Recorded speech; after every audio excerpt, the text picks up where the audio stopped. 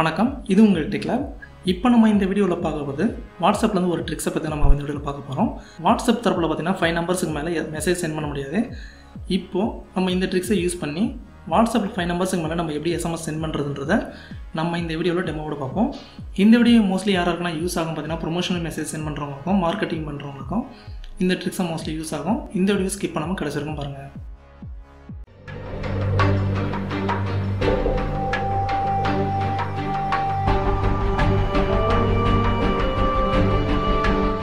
இப்போ நம்ம இந்த ட்ரிக்ஸில் பார்க்க போகிறது மோர் தென் 5 நம்பர்ஸுக்கு நம்ம வாட்ஸ்அப்லேருந்து எப்படி மெசேஜ் பண்ணுறதுன்னு பார்ப்போம்.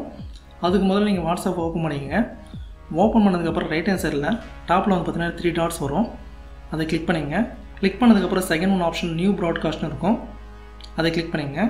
கிளிக் பண்ணதுக்கப்புறம் உங்களோட மொபைலில் இருக்கிற கான்டாக்ட்ஸ்லாம் இங்கே ஷோ ஆகும். யாரெல்லாம் நீங்கள் ஆட் பண்ணணும்னு நீங்கள் நினைக்கிறீங்களோ அவங்களாம் ஆட் பண்ணிக்கோங்க.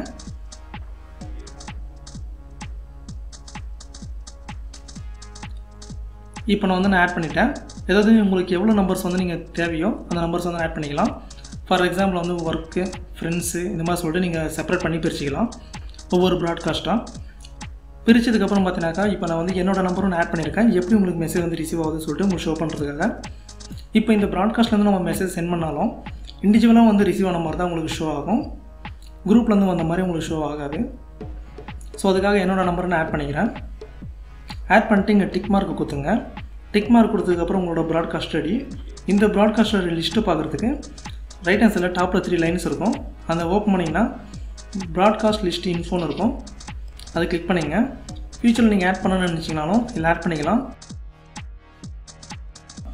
இந்த ப்ராட்காஸ்ட்டுக்கு நேம் கொடுத்துக்கலாம். ஃபார் எக்ஸாம்பிள் வந்து ஃபேமிலினா ஃபேமிலின்னு சென்ட் பண்ணிக்கலாம்.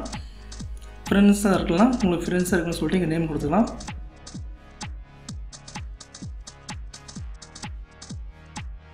ஒர்க்குன்னு கொடுத்தீங்கன்னா ஒர்க் பண்ணுறவங்களுக்கு சென்ட் பண்ணுறதுக்கு இங்கே செப்பரேட் பண்ணிக்கலாம். ஓகே, இப்போ வந்து நான் ஒரு மெசேஜ் அனுப்புகிறேன். இப்போ என்னோடய நம்பரே இதை பார்த்தீங்கன்னா இதில் ஆட் பண்ணி வச்சுருக்கேன். எப்படி ரிசீவ் ஆகுது நீங்கள் பார்க்கலாம். ஹாயும் கொடுத்து நான் சென்ட் கொடுத்துட்டேன். சென்ட் கொடுத்ததுக்கப்புறம் பார்த்தீங்கன்னா எனக்கு வந்து எஸ்எம்எஸ் வந்து ரிசீவ் ஆகிருக்கு. அதாவது வாட்ஸ்அப் மெசேஜ் வந்து ரிசீவ் ஆகிருக்கு. அந்த வாட்ஸ்அப் மெசேஜில் பார்த்தீங்கன்னாக்கா இண்டிவிஜுவலாக நான் எப்படி அனுப்புவாங்களோ அதே போல் தான் ரிசீவ் ஆகிருக்கு. இது வந்து குரூப்லேருந்து எஸ்எம்எஸ் வந்த மாதிரியோ அல்லது உங்களுக்கு ஏதாச்சும் ஒரு ப்ரொமோஷனல் மெசேஜ் அந்த மாதிரியே உங்களுக்கு ஷோ ஆகலை. இண்டிவிஜுவலாக வந்து ஒருத்தருக்கு வந்து இன்னொருத்தருக்கு அனுப்புகிற மாதிரி தான் உங்களுக்கு வந்து ஷோ ஆகிருக்கு.